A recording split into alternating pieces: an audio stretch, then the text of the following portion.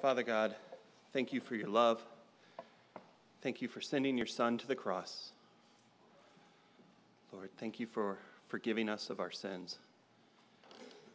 And thank you for your patience, God, as you did all of these things. Lord, as we come to your table this morning, Lord, help us just have a clear vision of who you are. Lord, help us to worship you well during this time. In your name, amen. Hi, thank you for being here today. I've been looking forward to this time all week as we come and prepare our hearts for communion. We're going to be looking at a couple of verses in 1 Timothy. And so if you don't have a Bible, please raise your hand. There are men here that would love to put one in your hand. And if you need that Bible to keep, it is our gift to you. Before we read from 1 Timothy, let me give you a little bit of background about what I want to talk about in these verses. My small group has been going through the attributes of God for most of the year. And this last week, we talked about God's patience. This attribute is stunning to me because God has shown patience with his creation in ways I don't think any of us really understand, and I don't think we even really take the time to think about. So I want to think about that this morning. And let's start by defining the word. This word has many different definitions depending on the context and the application. So today what I want to look at specifically is God's patience. His patience differs from mine. If you were to define my patience, you would probably do something like this. You would say, Matt's patience is his ability to take punishment or take something that was wronged from people or circumstances without losing his temper, without becoming irritated or angry. That's not God's patience. God's patience is very different. It's on a completely different level because he is constantly having evil people sin against him. God's patience can best be defined as long-suffering. The Bible oftentimes uses the phrase steadfastness or even God's steadfast love when it's describing his patience. He is not trying to control his temper. He is steadfastly withholding his wrath, which we all deserve. For example, let's look at the story of Noah. God decided to wipe out mankind because Genesis 6:5 tells us that the Lord saw the wickedness of man was great on the earth, and that every intent of the thoughts of his heart was only evil continually. But he chose Noah's family to save. Then, over 100 years later, the floods came. Do you think man shaped up during that 100 years? Do you think what God saw wasn't there for that 100 years? No. No, God waited and patiently waited. 1 Peter 3:20 says, the patience of God kept waiting in the days of Noah during the construction of the ark.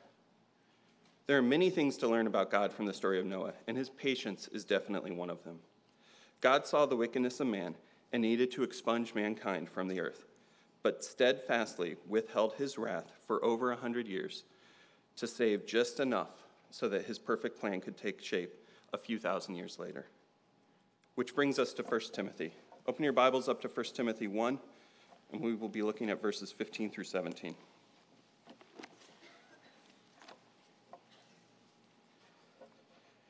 It is a trustworthy statement, deserving full acceptance, that Christ Jesus came into the world to save sinners, among whom I am the foremost of all.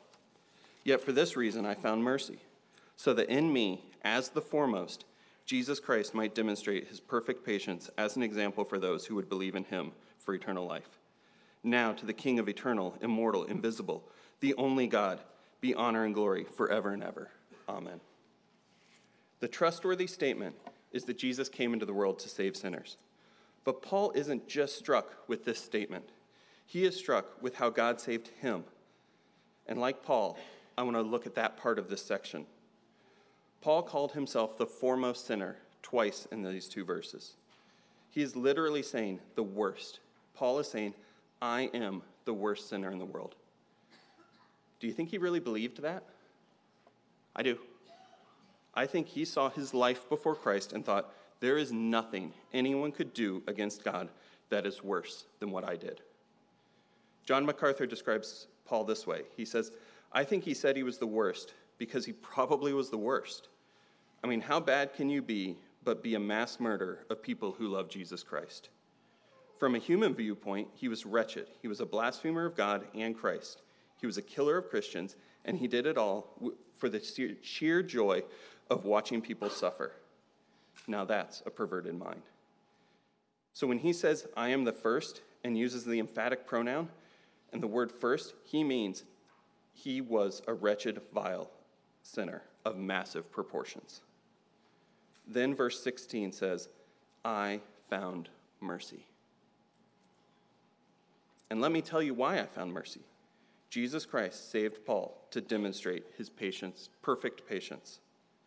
God allowed Paul to persecute the church in patience, so he could not give Paul the justice he deserved, but so that he could save him. This wasn't just withholding of wrath, but this became a pouring out of love. God's patience in saving sinners is so much more than withholding wrath. Once again, MacArthur makes a beautiful point. Do you know why God saved Paul? You say to keep him out of hell? No, that was a benefit. You say to get him to heaven? No, that was a benefit. You say to have him write the epistles? No, he could have had anyone do that. To preach? He could have had anyone do that. Well, why did he save Paul? God saved Paul because God wanted to save the world's worst pagan and make him the world's greatest Christian. Why? And here it is. To show the power of grace, to put himself on display. You see, the purpose of salvation is to glorify God, to demonstrate his power and his patience. Paul explains this and immediately praises God for it. Verse 17, now to the King eternal, immortal, invisible, the only God, be honor and glory forever and ever. Amen. As we remember that Jesus Christ came to save sinners, as we remember that he saved the worst sinner, we need to worship him this morning. Also, think of a person you know that is not a believer.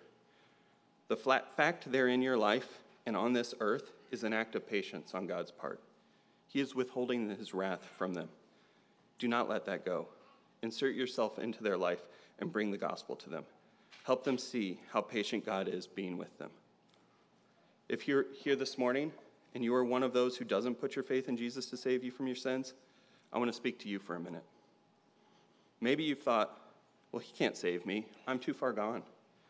Let me fix these things in my life first, then I'll be able to talk to God. That's false thinking. Have you systematically murdered Christians and put them in jail? God was patient with one that did. The fact that you're here listening to this message and hearing about God's patience is, in fact, an example of how God is showing his patience towards you. So I plead with you, rest in his attributes. Remember verse 15. Jesus came into the world to save sinners. He went to the cross to bear the punishment for your sins, regardless of what those sins are. He asks you to believe in him for eternal life. Put your faith in him, and he will forgive those sins. And he does that. You can do that right now. However, if you do not do that, please let the cup and bread pass. This time of communion is a time of worship reserved for those who put their trust in Jesus. Men, can you please serve us? Take communion on your own, and I'll come back and close us in prayer.